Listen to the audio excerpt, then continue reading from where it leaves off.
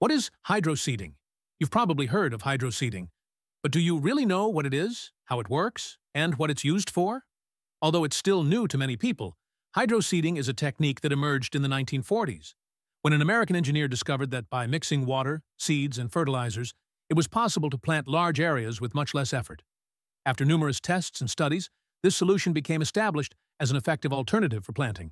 The process involves spraying an aqueous mixture composed of wood fiber mulch, tackifier, seeds, and fertilizers, applied in proportions suited to each soil type.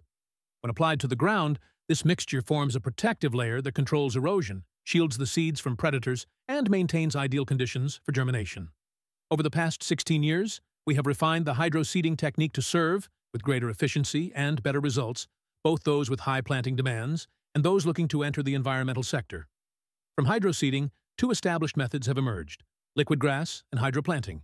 Both are widely used in the recovery of degraded areas, erosion control on slopes, embankments, and hillsides, as well as revegetation of highways, mining areas, earth-moving works, landscaping, gardening, flower beds, football fields, golf courses, and horse farms.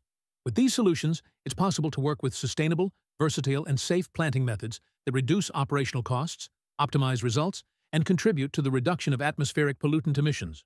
What's more, these are methods with high return potential.